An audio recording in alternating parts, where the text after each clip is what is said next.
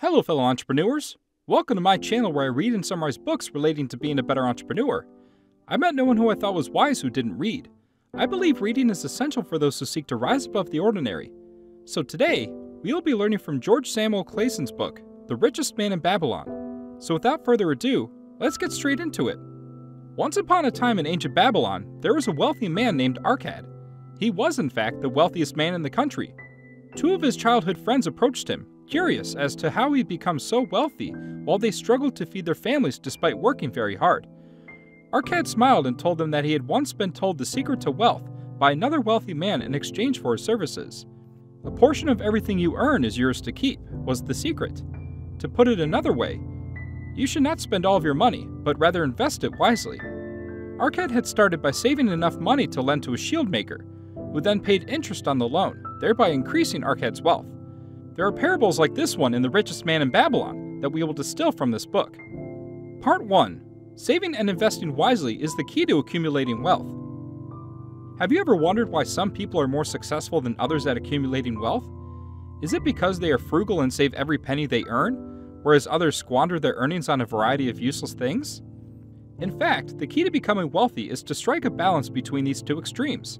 You must not only hoard money, but also know how to use it wisely. Of course, the first step is to put money aside. Obviously, this means you won't be able to spend all of your money, and will have to live on a budget. Perhaps you can cut back on those little luxuries in life, such as the city weekend in Paris you had planned, or the quilted luxury toilet paper you bought. But, saving money like this will not enable you to become wealthy. You should look for investment opportunities as well. This is due to the fact that the money in your mattress will not appreciate in value. Even depositing it in a bank will yield a pitiful return. Instead, you should put your money into something that will grow your wealth, such as stocks, government bonds, or startup funding. If you do it correctly, your savings will grow in value without any additional effort on your part. When you do make an investment, make sure it's a good one. Only put your money in the hands of people who know what they're doing. For example, you should not give money to a plumber who claims to be starting a diamond buying and selling business. Putting your money into a venture or a low-cost index fund to invest wisely can make sense. Part 2. The key to financial success is to admit how little you know all of the time. Do you consider yourself to be an expert? If that's the case, you're in for a rude awakening. True wisdom is recognizing and admitting how little you actually know. Socrates, the ancient philosopher, regarded himself as wise because he admitted, "I know that I know nothing." This philosophy should also apply when learning new things. Don't fool yourself into thinking you know everything right away. Instead, take a moment to look around. It's a fact of life that gaining new knowledge simultaneously reveals new areas of ignorance, if we choose to notice them. For example, once you understand the fundamentals of relativity theory, you can't help but run into its more complicated and sophisticated areas, which makes you realize there's still a lot you don't know. In fact, you now perceive yourself to be even more ignorant than before. Unfortunately, most people, especially in the field of finance, are unaware of how little they know. In fact, most adults struggle to use even basic financial formulas, such as calculating compound interest. Worse, they have a habit of rushing ahead with their limited knowledge, without pausing to consider all of the areas in which they are lacking. Some people, for example, learned the fundamentals of investing in risky subprime mortgages, and believed they knew enough to profit from them, but they failed spectacularly in 2008 because they had not taken the time to learn more about their investment. They neglected to inquire about the instrument's long-term viability and riskiness. If you go the extra mile and study finance, you'll be able to profit from the ignorance of those who didn't.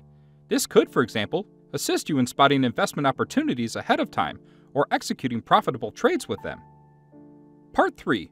You can only accumulate wealth over time by learning through trial and error. Many people fantasize about becoming wealthy overnight.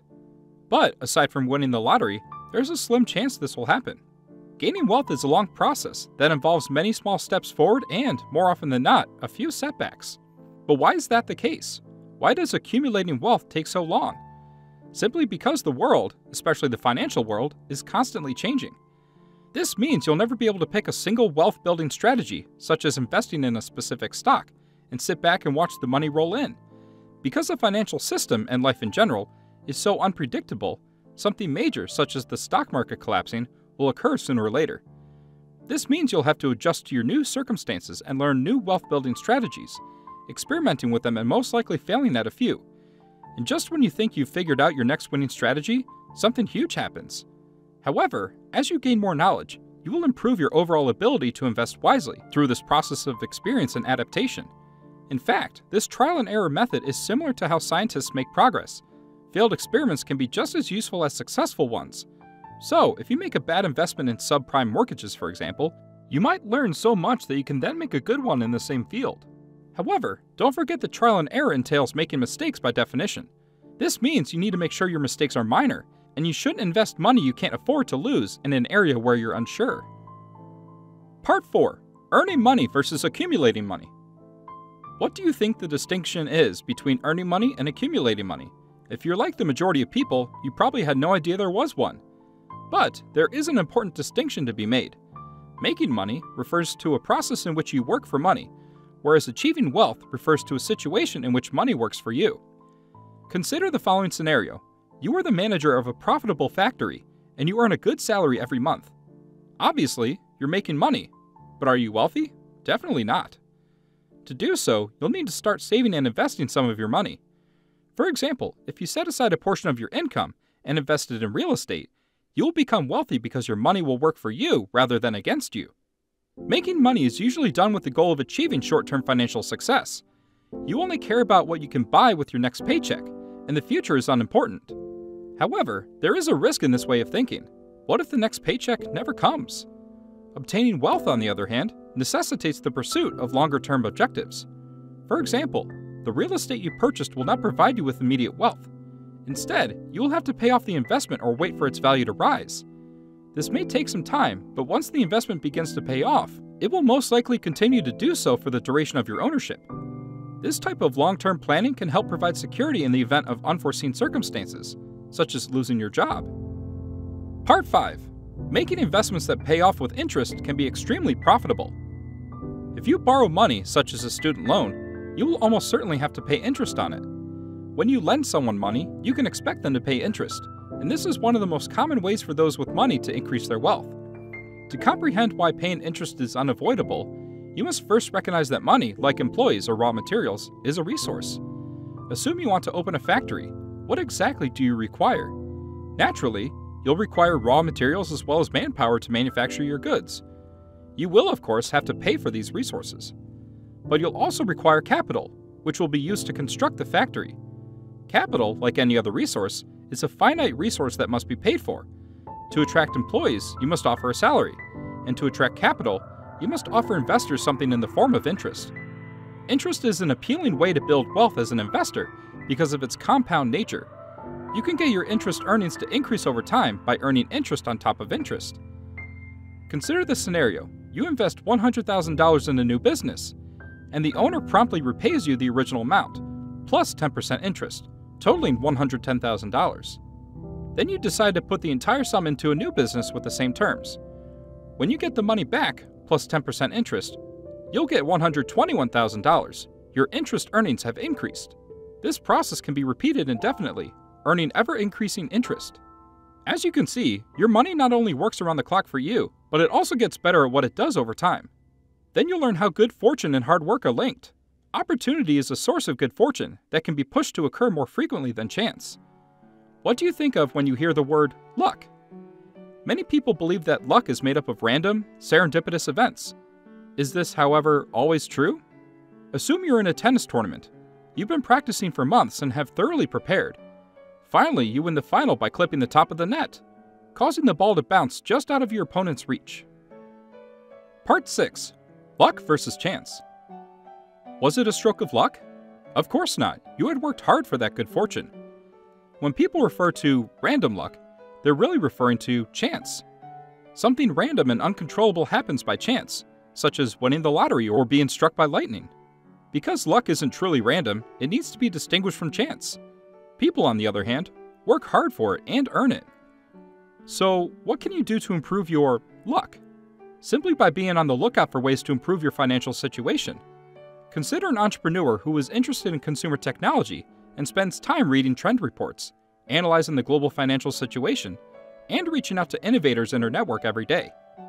She reads one day that VR glasses are expected to be the next big thing. And the next day, she hears from an inventor in her network who has discovered a way to make VR glasses for half the price. Naturally, she seizes the opportunity and begins manufacturing televisions, quickly becoming a huge success. This stroke of luck was clearly the result of her hard work, vigilance, and willingness to seize the opportunity. Part 7. Importance of hard work. Work hard to recognize opportunities and seize them without delay. The Boy Scouts' motto is probably familiar to you. Be prepared. You should follow it as well if you want to find new ways to increase your wealth. You saw how looking for and seizing opportunities can bring you good luck, but you also saw how letting opportunities slip through your fingers can bring you bad luck, missed opportunities, and if only I had stories. So, why do people pass up chances? It is far too often due to their procrastination. For example, if the entrepreneur had decided not to invest in the new VR technology and instead waited for it to prove itself and gain traction, the inventor would almost certainly have found another investor. You can't wait for opportunities to come knocking on your door. You have to be proactive and seize them or you'll miss out. Simply put, if you want to increase the number of opportunities you see, you must work hard. Study and research the areas you're interested in and build a network, so you'll be better able to recognize and appreciate opportunities when they come up. Remember, even if you work hard, golden opportunities are few and far between. This means you may have to wait a while, which can be discouraging because your hard work appears to be in vain. However, when an opportunity does present itself, your perseverance will pay off. Consider an entrepreneur who has developed a radio that does not require any electricity. She spends a lot of time perfecting her product before pitching it to investors. Every potential investor rejects it for a year, claiming, "Who listens to the radio nowadays?" Despite her disappointments, she perseveres until an investor realizes that the product is ideal for developing countries with inadequate power grids. Her patience paid off when the product went on to become a huge success. Part 8. Make sound financial decisions and avoid taking on debt. Have you ever wondered how some people manage to get themselves into financial trouble? Typically, it's due to their irrational financial decisions. So, what are your options for avoiding this? First and foremost, you must base all expenditure and cost decisions on a realistic assessment of your personal needs and financial situation. Let's say you're desperate for a new flashy car. You don't really need it, and purchasing it would necessitate taking out a large loan with very bad terms. Obviously, you should not get it, but let's pretend you do.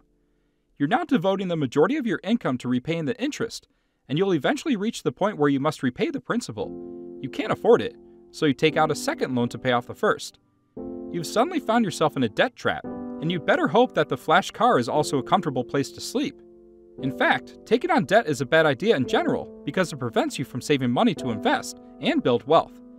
Instead, you'll use your earnings to pay off your debt. Surprisingly, this can also be detrimental to creditors because it denies debtors the opportunity to increase their wealth. This puts them in a financial bind, and they may default on the debt entirely, which is every creditor's worst nightmare. Greece, for example, was heavily indebted to the European Central Bank during the recent Eurozone crisis. Because the country had to make debt payments, it was unable to invest in areas such as schools, infrastructure, transportation, and other areas that would benefit the economy in the long run. Without these investments, the country would never be able to repay its debts completely. This could lead to defaults, which would be detrimental to both parties. As a result, creditors may find it prudent to suspend debt payments in some cases, to allow their debtors to reclaim their financial footing. So, the key to becoming wealthy is to live below your means in order to save money and invest a portion of it in a way that pays your interest. You must also realize that by working hard and seizing opportunities boldly, you can earn your luck. This wraps up the summary from the book, The Richest Man in Babylon by George Samuel Clason. Thank you for sticking it out through the very end of this video. Nothing helps out my channel more than y'all watching the entire video. These videos take a long time to make, and is a labor of love. If you would like to contribute by buying me a cup of coffee, I'll leave the link below along with the link to this book. And as always, if you like this video, please like and subscribe and watch these videos that might pique your interest. I'll see you on the next one. Until then, keep reading.